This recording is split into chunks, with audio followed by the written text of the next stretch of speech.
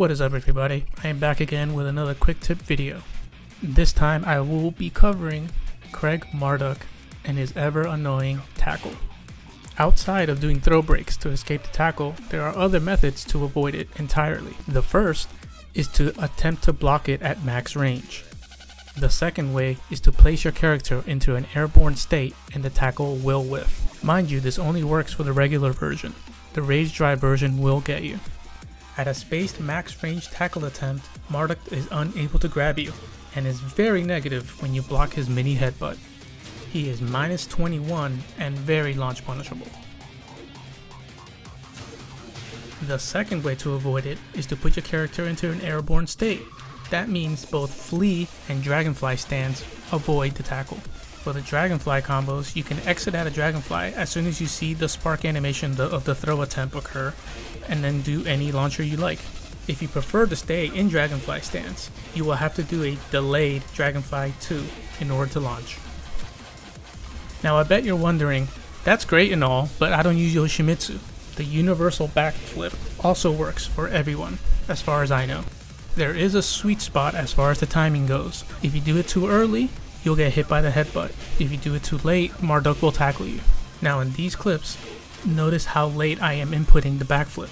You can react to Marduk starting the tackle. Marduk has a secondary method to apply tackle pressure using his down back 3-4 string and its cancel.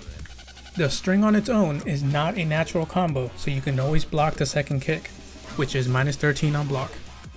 But Marduk can cancel the second kick into a tackle attempt. So can you apply the same escapes as before? Yes you can. If you go the Flea route, you get really bad damage, so I don't recommend it. If you go the Dragonfly route, you get your full combo damage. The more universal backflip option also works here.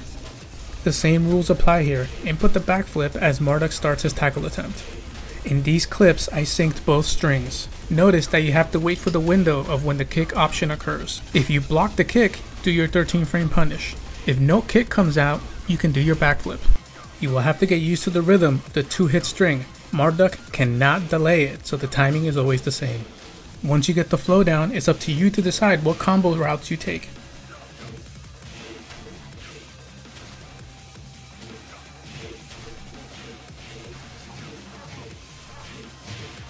So there you have it, another quick tip for the annoying Marduk matchup.